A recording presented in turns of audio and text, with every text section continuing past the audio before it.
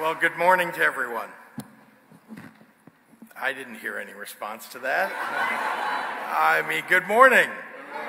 Terrific, great to see everybody. Thank you very much for joining us today for this terrific event. And I'm really glad to be here to mark the 40 years of this important building and honoring the legacy of the remarkable Willard Ice. Yeah, Mr. Revenue. I keep thinking to myself that because that name is taken already, we can't nickname David Harris Mr. Revenue.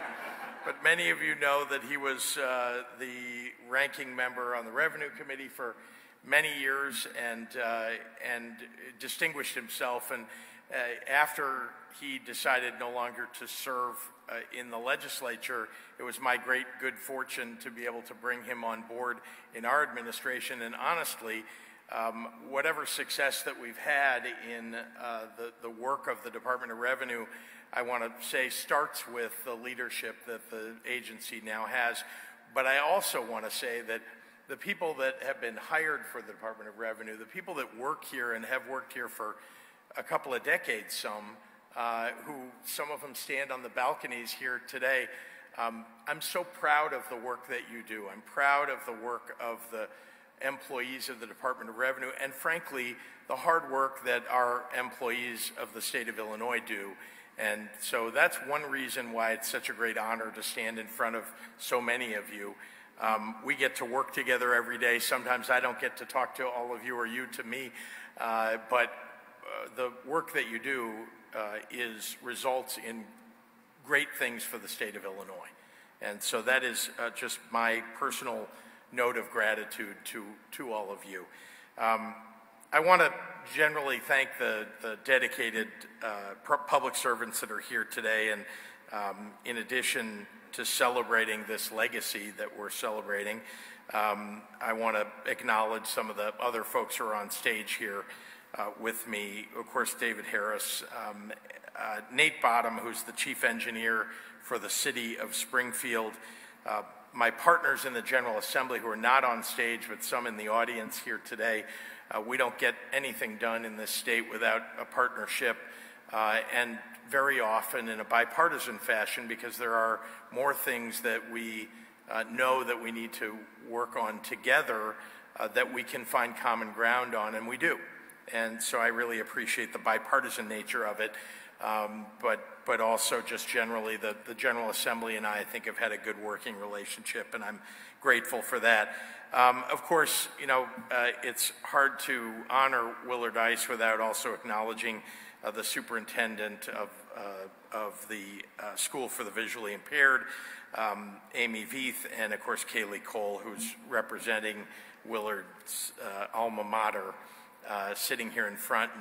And I'm really pleased that we have so many really talented people coming from the school, and particularly the talent that Kaylee will bring to the effort. And I hope, Kaylee, that you'll think about coming to work as all of these people have for the state of Illinois. We need you. Our celebration here today is an opportunity to reflect on the incredible life of Willard Ice and, of course, to honor this great building. After an accident had left him blind, as the director said, at a very young age, he went on to really excel in his studies in college and graduate school. He became an attorney and was also, importantly, an accomplished musician and songwriter in his spare time, and people came to know him for that. In fact, he has a number of copyrights of songs in his name, and I think that's, you know, as we think back on someone's life, we sometimes tend to silo the things that we want to honor them for, but also just the good person that he was is worth remembering. 40 years ago, this building was named in his honor, and it's a testament to the lasting impact that he had on so many other people, and of course the many years of service that he gave to the state of Illinois. 35 years here at the Department of Revenue, and even being, as mentioned, for 3 months the director of the department. But under his leadership and during his time here, we saw global conflict and economic transformation, cultural upheaval. A lot happened while he was working here. Indeed, there were 7 different governors. I'll just quickly tell you that when I first became governor and I walked into the James R. Thompson Center in Chicago, there was a gentleman who had worked for many years there who was in charge of dealing with maintenance, and anybody who's been to the James R. Thompson Center knows that was quite a job. And I introduced myself and I said, how long have you worked here? And he said, 6 governors. And I thought, he really put me in my place. You know, he's in charge, not the governors. From implementation of the general sales tax in this state to the dispersal of World War II veteran state bonuses, Willard Ice played a really important role in some of the most challenging and formative moments of our existence.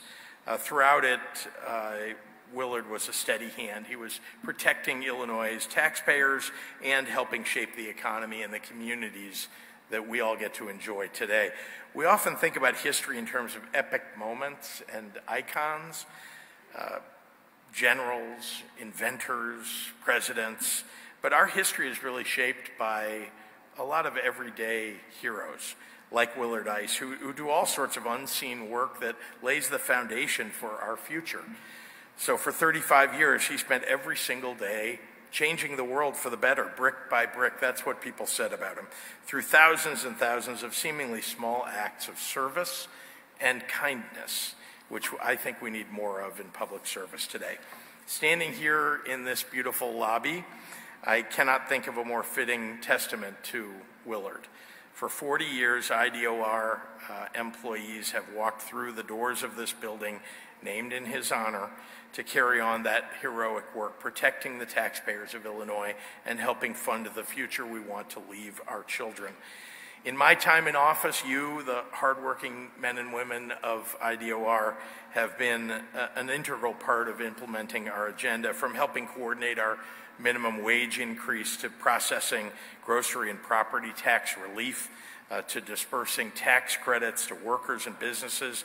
It may not get written about in the history books, but it has improved lives and undeniably changed our state for the better. And that's the truest embodiment of public service. It's a true legacy also to Willard Ice.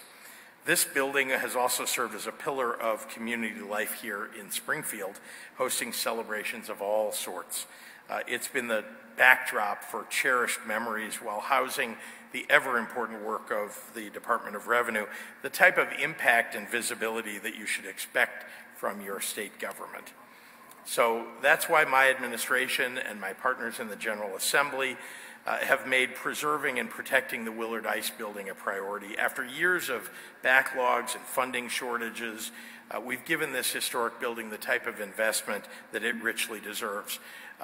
Again, things that often people don't think about, but HVAC upgrade. If you live in this, work in this building, you sure know, right? HVAC upgrades, roof replacements, sprinkler and security system replacements.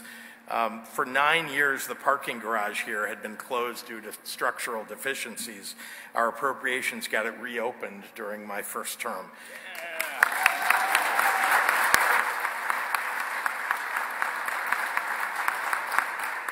So a building of this importance to our history, to our community, to the taxpayers of Illinois deserves nothing less, and we were very proud to deliver. I want to thank you all again for celebrating this building and the legacy of its namesake. I want to extend my gratitude to each of you for doing the sometimes often unseen but always appreciated work of public service. So here's to the next 40 years of progress. And now it's my great pleasure to introduce Nate Bottom, Springfield's chief engineer, who's here representing Mayor Misty Buscher.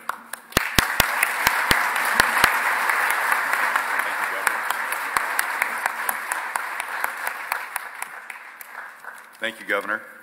Good morning, everyone.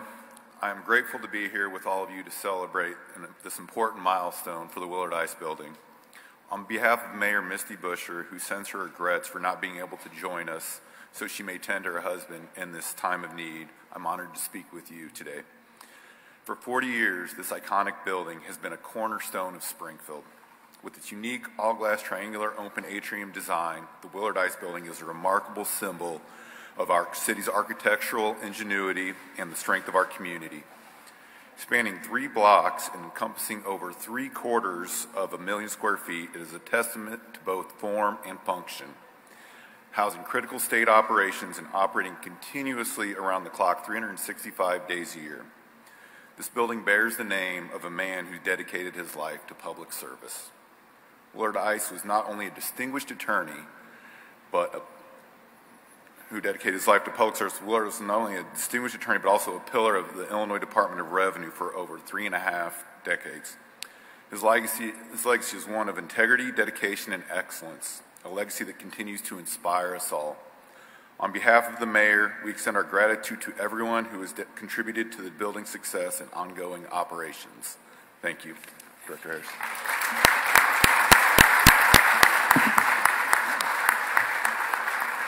And distinguished guests, my fellow team members from the Department of Revenue, the distinguished members of the General Assembly, so delighted to have you here today. That concludes our ceremony, which I think is a very memorable one.